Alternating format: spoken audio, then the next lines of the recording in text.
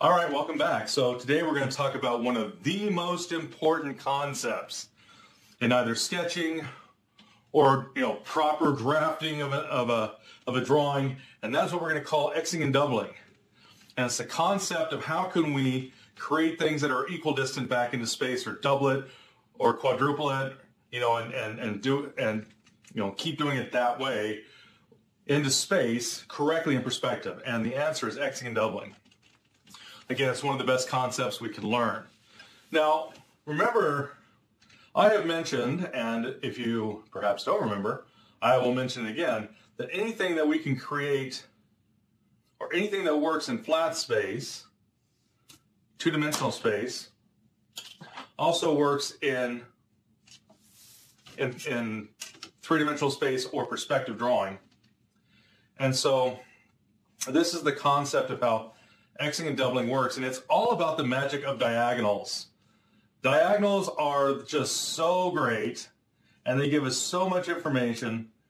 And again, they're usually not used by the novice because a lot of people aren't teaching this stuff anymore. This used to be taught in the trade schools and junior high and high school and all that sort of stuff back in the day. But these days you don't hear about it as much, unfortunately. That's coming back. That's changing, and there's a lot of stuff on the internet and YouTube where they're using some of these great concepts that used to be taught on a daily basis 50 years ago. It's crazy. But anyways, in fact, you might even have to go back 60 years. But anyways, if I go ahead and mark, X marks the spot, and I create a diagonal going from each corner, like so, and if I then come through the middle of that, if I come through the middle there with a straight line, like so, and let's say we're going to double this over to the right. Again, we could take this line straight out and straight out that way, and take this line straight out that way, and this line and this line and this line are all parallel. That's very important, that this middle line that we're going to use to double over to the right is parallel to these two lines, okay? And the way that this will work if we're doubling to the right is we're going to come from this corner, and I can actually come from this corner too. I can either come from this corner here or that corner there, and then you come from where this hits the outside, right there. And if you do that, let's do that right now. Line that up to the corner, come through the middle, use maybe we'll use this one. And we'll come from here.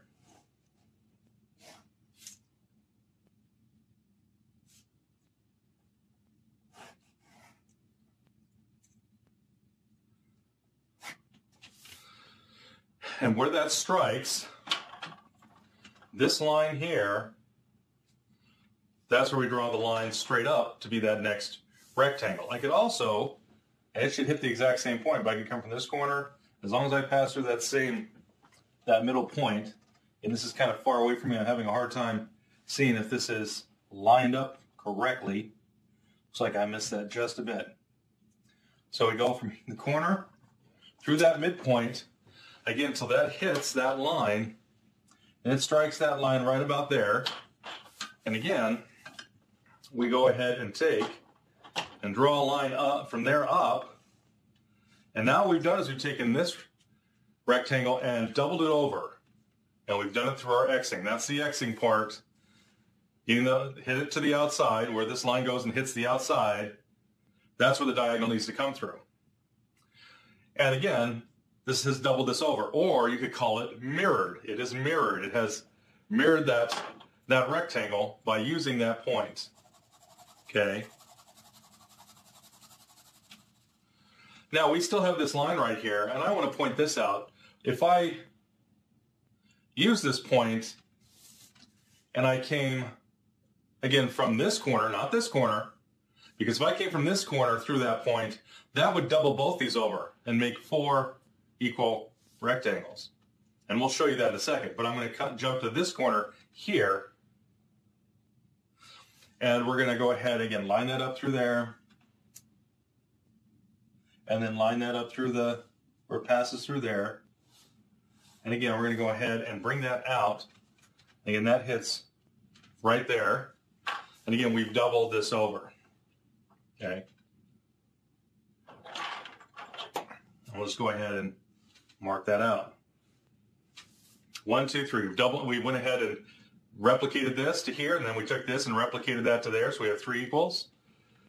And what would happen, again, I said, what would happen if we went from this corner through that second point? That doubles both of these. So you can actually use this to start what we call doubling space.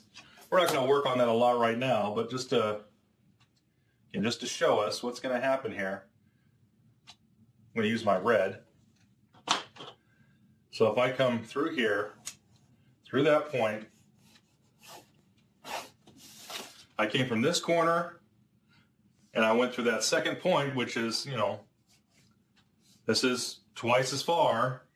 So it took these two here, it took these two right here, and it doubled those over to give me 2 more. Now I've got 4.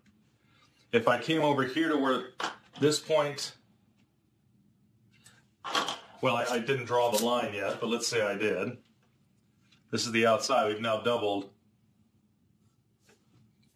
these two because we didn't come through that one. That just doubles the single one. If we came through here, this doubles both of them. So now it doubles, and this is now 4. Now, the other thing that we could do is what would happen if we came from this corner through this point right there? We're not going to do it, but if we did, we'd have to also make these longer. But we'd basically double over those 4, and you'd have 8. 8 times as wide. So it's a really great concept. We're going to use it as for single doubling right now, just doubling the original rectangle, but you can take it and do all kinds of stuff with this. If I wanted to double this down vertically, it still works the same way. We would take this line through the middle. Again, this line is a vertical, and it has to be parallel to my other 2 verticals. It's got to be a true vertical. Go ahead and take that through. Came a little longer than I wanted. So now what we're looking for is not this point, but where this hits down here. This is the point we're looking for right there. And then we would have to we'd go ahead and have to bring these on down here.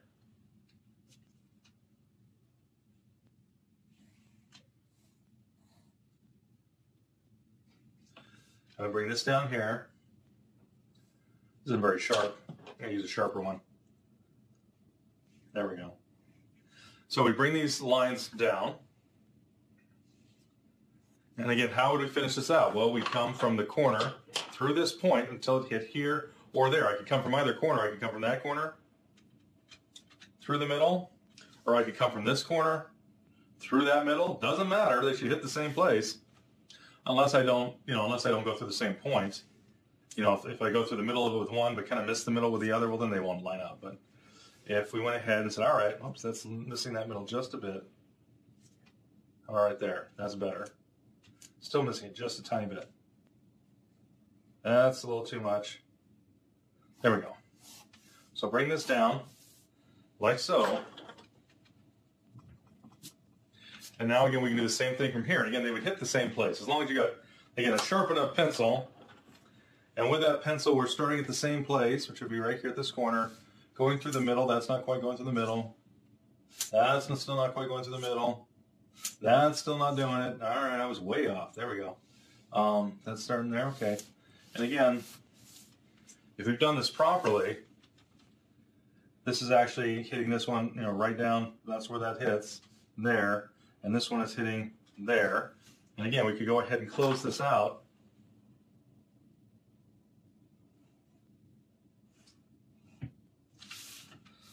Like so. And again, by doing that, we've replicated this rectangle. You do the same thing going up. You go ahead and take this point, go from the corner through there till it hit these lines being extended. It would hit those extended lines. So we could go up with it. We just have to go from the corner opposite the point. So opposite this one, we came from these 2 corners. Opposite this one, we came from these 2 corners. Opposite this one, it would be these 2 corners. If I wanted to double it to the left, Well, then we just bring this over that line. We then would continue these, horizontal lines going over to the left. And then what would we do? We go ahead and mark where this hits the outside, take that through there till it hits here. Now, let's ask you this. What if I went through this point? Well, if I went from this corner through there, that's gonna double this over, which this is half, so that wouldn't get anything from that because I've already got the full rectangle. But if I went from this corner through there to here, that would only double this half. So again, I could go ahead and take half of this and double that over by going from this corner through that point till it hit, again, up here. We could even do that just to show you if we want to double. Let's say I just want to double half. For some reason, I want just half of this rectangle doubled over. That's how we do it. We go through that point, and by doing that, we've now doubled over just half of it. Like so. So this is now, this and this is the same. If I wanted this full rectangle, I have to come from this corner through that middle. And again, now because of this, we can start dealing with symmetry and all kinds of things. This gives us all kinds of stuff that we can do using perspective, because this not only works in flat space, it works in perspective space.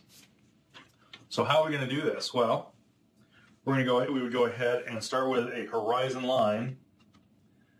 And so let's grab this. Now, I can barely see if the line is here. Just give me a moment. Because it's to this side of the ruler, I can hardly see it. But I know you guys will be able to see it better. So that's why I'm doing it like that, so you can actually see what I've just done. I'm gonna soften this a little bit as this passes through where we're going to do draw the telephone pole. So I'm just lightening the line a little bit. But this right here is our horizon line. We're just going to go ahead and give ourselves an HL. Yes, you guys should be very familiar with this, but I always try to keep it clear.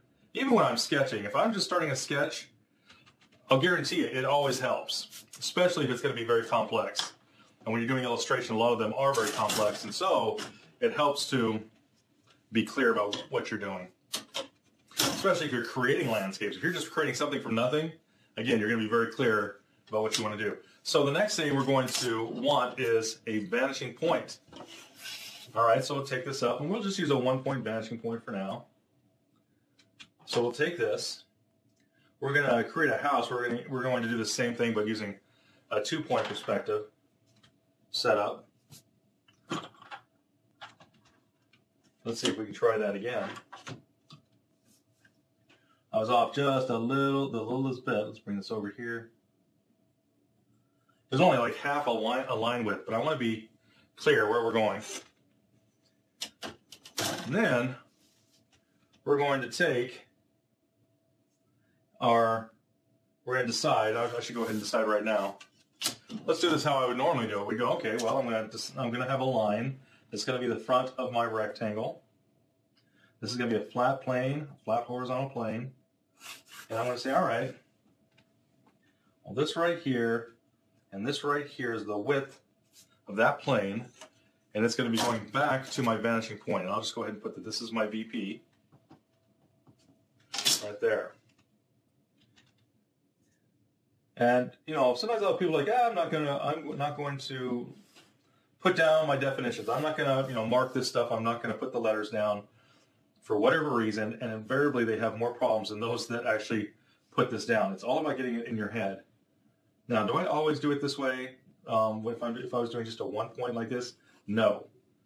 But if I was doing something where I'm like, okay, I'm going to create a cityscape and I'm going to use multiple vanishing points and I'm going to have all these different things going on, and I need measuring points and reference points and all this sort of stuff, you better believe I get very, very fastidious, because you could have 16 different vanishing points on your horizon line for different things, and so you want to make sure you don't get lost.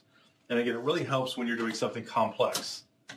If you're just doing rolling hills in the desert, you can fake that pretty easily. But if you're doing a street scene with some monster, lumbering down the center of this city, and you've got buildings and cars being thrown around and all types of multiple vanishing point situations, yeah, you've got to go the extra mile. That ain't going to be, you're not going to be able to fake that one. You could try to fake it, but it wouldn't come out very well. So again, we're going to take this to the vanishing point, and then once we take it to the vanishing point, I need to decide how far back does it go. Now you can probably see that I've already got this a little lightly drawn in here, and sometimes you would sketch it, and then you'd be like, okay, now I'm going to darken it, and I'm going to double it properly to make sure that it was correct. But whichever it is, we're going to go ahead and use this process in perspective. Well, the first thing we have to do is X marks the spot. So I take this from there to that corner, like so, and from this to this corner. Now, this doesn't even have to be, this can be any sort of rectangle. This is not a square that I've got here. You know, it's too wide to be a square. So I just want you to understand that this is just a rectangle, and that's okay. But we're going to take this from that corner to this corner down here and create X marks the spot, like so. And we've got our middle. I had to I put this on a different board, and so I had to reposition it. And it looks like I missed a little bit because this did move the center a little bit. But it's like, again, it's the space of a line. It's not going to be a huge deal, but I'm calling your attention to it just in case someone's like, hey, what's going on there? Did you see that? Well, yeah, letting you know what's going on. Okay, so we can put this in the middle, line this up to the vanishing point, take this back, like so. All right, and then this is right there. This is where that touches that back line. I want to fold this over. So we're looking for where that center line, this right here going to the vanishing point, is this center line. And this line and this line and this line, they're all parallel. How do we know they're parallel? Because they're going to the vanishing point. Any line that goes to that vanishing point is parallel. So we've set up this exact same scenario in perspective. And now all we need to double this over is to take this from this corner through that point till that hits the line. So we've gone from this corner through that point till we hit here, and that there is our next step, that rectangle doubled over in space. And so we take this and we take our nice dark pencil, because that's why we've got the dark pencil. Go ahead and use this thing. It's all good stuff. And we'll go ahead and put that in right there. And then we're going to go ahead and mark where this hit the line, right about there. All right. So we doubled that over. Now, we don't know what this distance is. We said it's a rectangle. We don't know what the distance is. But what we do know is we've taken this and we've doubled it. This is the exact same distance that this is. It's just this is further from me.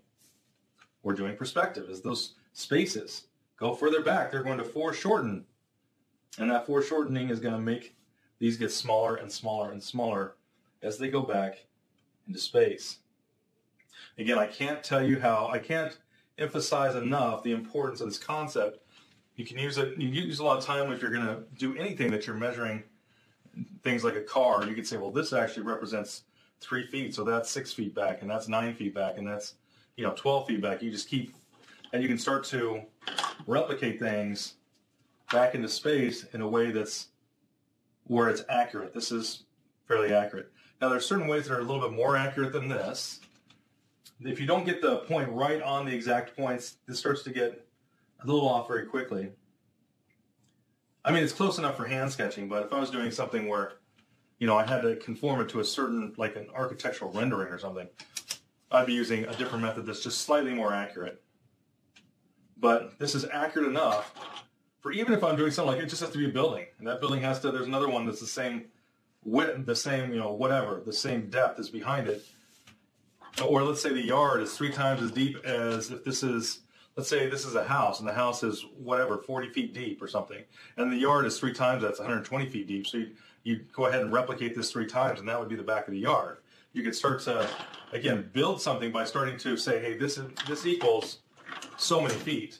And then you can say, well, this equals so many feet. If that's 40 feet, maybe the house is an 80 by 40, so I'd double it this way, and then I'd have a house that's 80 by 40 feet with a yard that's 120 feet, back and all this sort of stuff. You can start to all of a sudden deal with measurement in a very sophisticated way. So to get this next one, I came from this one, from here, through there, till it hit there. And I need to be consistent with my colors. This right here, this blue line, probably should have been a red line, since I've been using this red for going back, and the blue for the Xing. So this should have been red. But now we're going to double this one over, so I'm going to start from this point right here, and we're going to go through that point there. Again, this is pretty simple. Once you get used to it, not that big a deal. As long as we don't get lost in terms of what corner through which point and so forth and so on. Now this went beyond that halfway point just a little bit, and so it pushed my line back into space more than it should be. So this should have hit, yeah, right about there. That's much better. And again, that's supposed to be red. I keep using this blue. Oh. But, doesn't matter. It should have hit right there. And then we'll take this.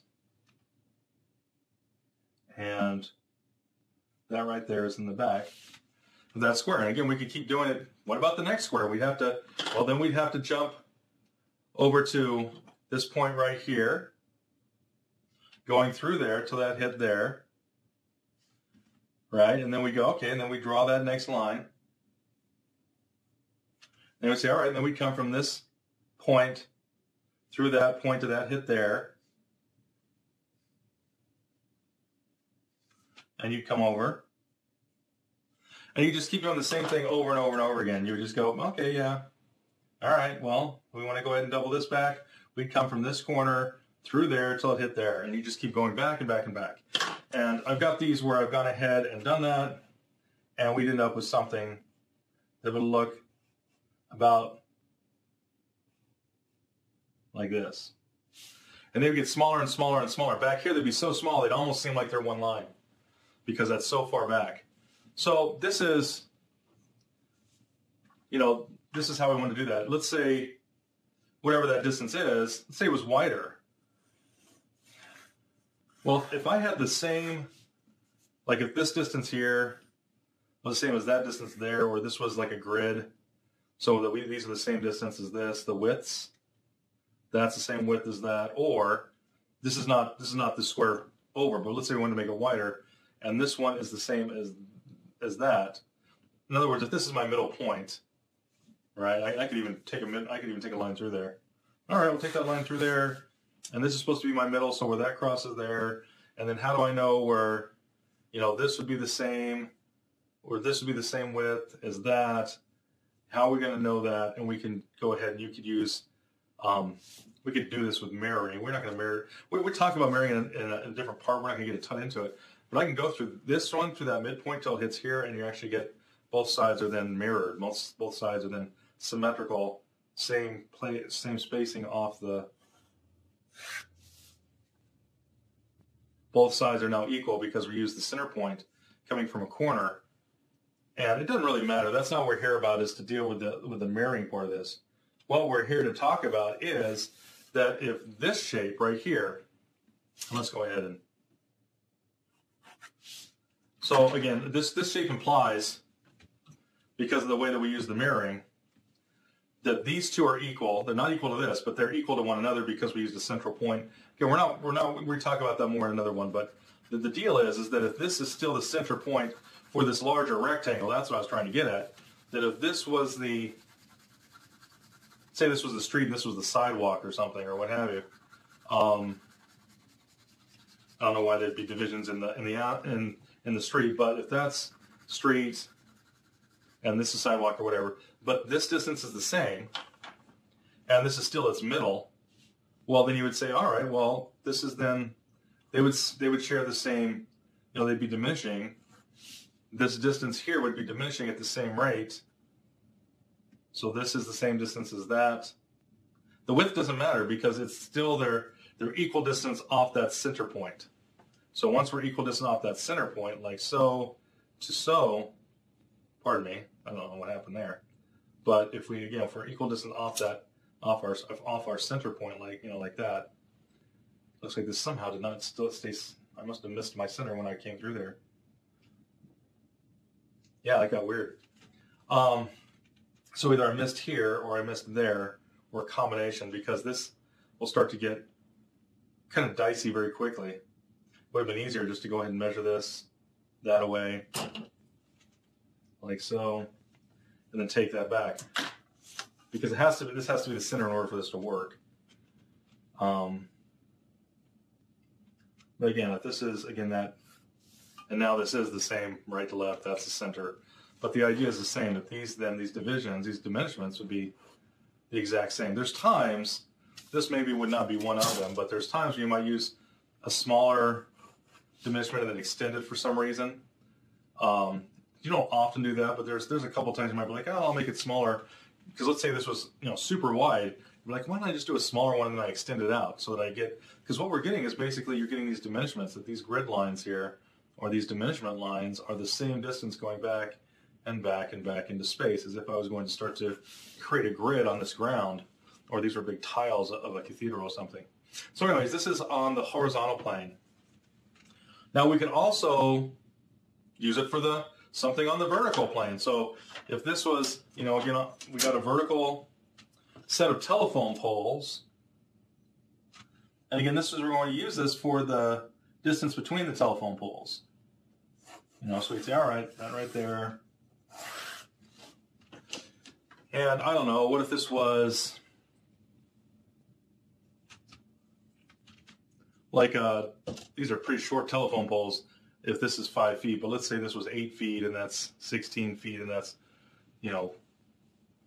or maybe this is 10 feet, so that'd be 10 feet, that'd be 20 feet. I like that better, so these are 25 feet.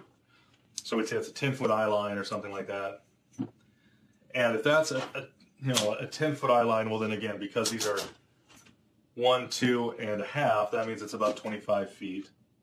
Thereabouts. Again, we don't have to be, we're not doing an actual to scale. We're trying to get a sense of scale, but we're not being so exact that we're going to lose sleep over it. So if this right here,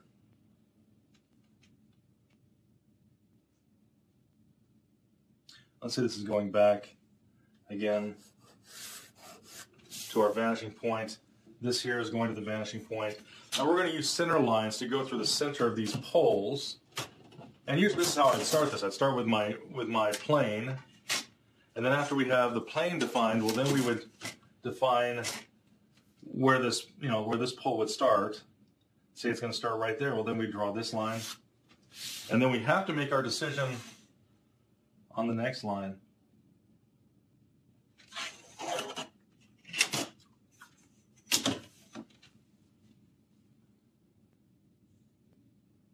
That would go there. Now it looks like this got moved, so it's not lined up like the way it should be for that vertical line, but we're going to use it anyways. The next one that makes this decision, we have to have that second line. We have to have, where is this going to hit? So we have to have these corners in order for this to work. Now I don't know what this distance is. That's the only part about this that could perhaps drive you a little bit nuts, is I don't know what this distance is between these two, because we're going back into space. But whatever it is, I want to double it over. Now you could say, well, I don't know, what if we envisioned it in an ellipse, or if we visualize this tipping down? If by thinking about that, we're like, boy, that doesn't seem like that's even more than 20 feet, if that, between these telephone poles. So most telephone poles have more than 20 feet between them. They might have, 100 feet or whatever. In which case, if this was 20, we go 20, 40, 60, 80, 100, and these would have to go away, and this would be my next telephone pole, and you get quite a bit of diminishment. But we're not worrying about how far do we space these right now. You will in the future. Right now it doesn't matter. We're just going to take whatever this is, we're going to double it over. And how are we going to double it over? We're going to do it exactly like we did with these other ones. We're going to take we're going to get our blue little pencil here, and we're going to mark corner to corner on this, like so. And then going to mark corner to corner on this. So again, this is no different than the horizontal ones. It's just that these are oriented vertically, And then we'd go ahead and take this back to our vanishing point. All right, there, through there.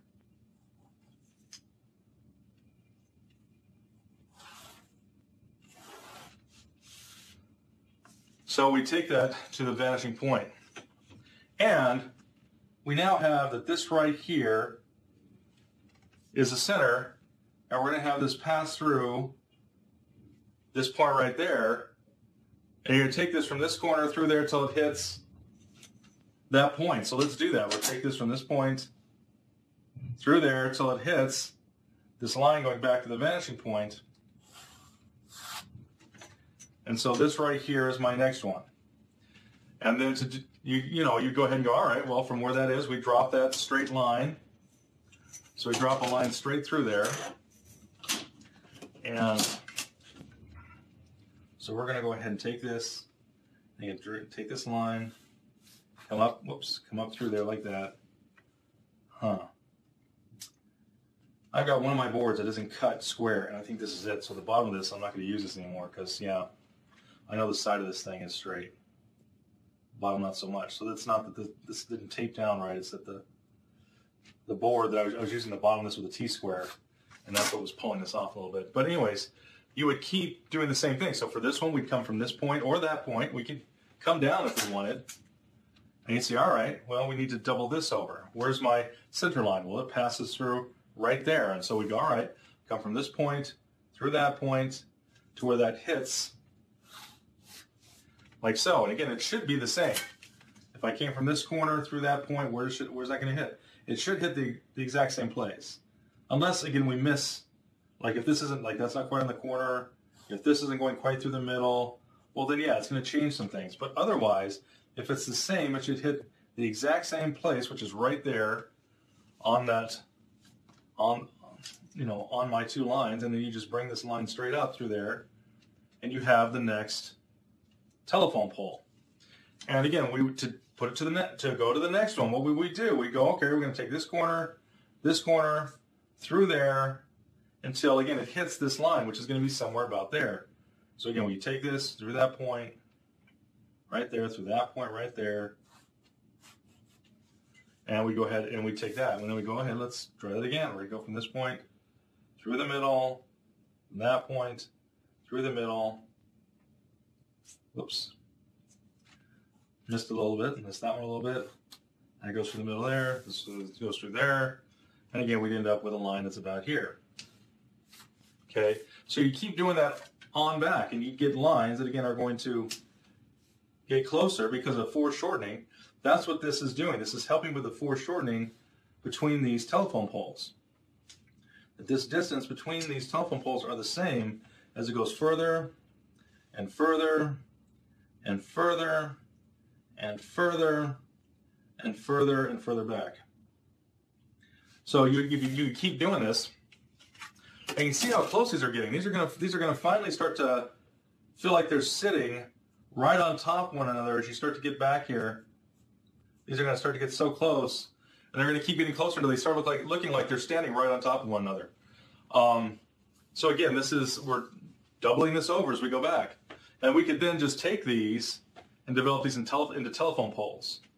And so I could say, well, what's the width of this? And I could say, well, let's see, I'm going to make the width about yay wide.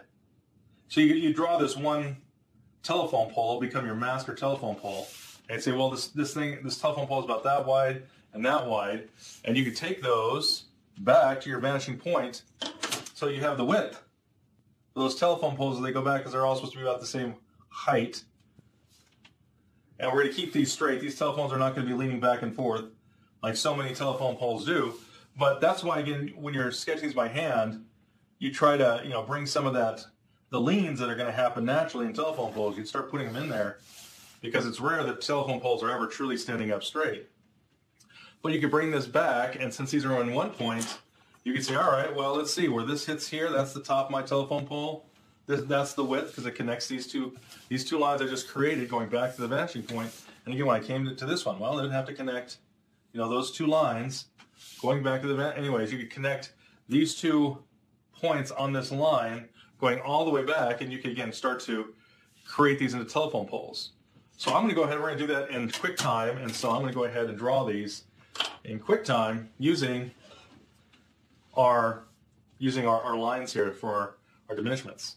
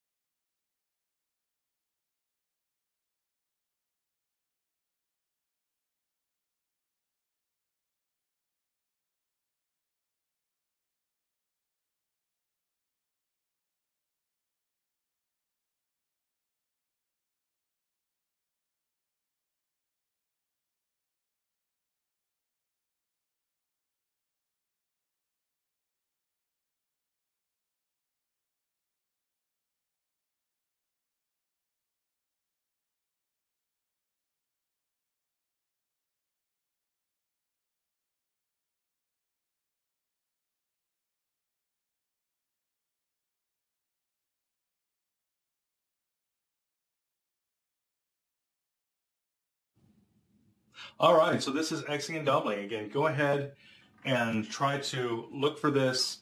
We're going to be using this from now on in perspective and other sorts of applications for drawing cars and bicycles and you name it. It's a great method. Again, we can double on a horizontal plane, double on a vertical plane. And even if we had a plane that was at a diagonal, and we said, all right, well, this is our diagonal, like so. Again, we could double this over. Even though it's on the diagonal, we could double it by using X marks the spot and taking the center line down to the vanishing point, because again, this is still parallel to that vertical plane. Parallel, it's in terms of its lines are parallel. No, it's not parallel, it's not the exact same plane. But I'm saying that the lines coming off of here are parallel to the vertical plane, the horizontal plane. The parallel lines, remember, they don't care about vertical, horizontal, or even diagonal.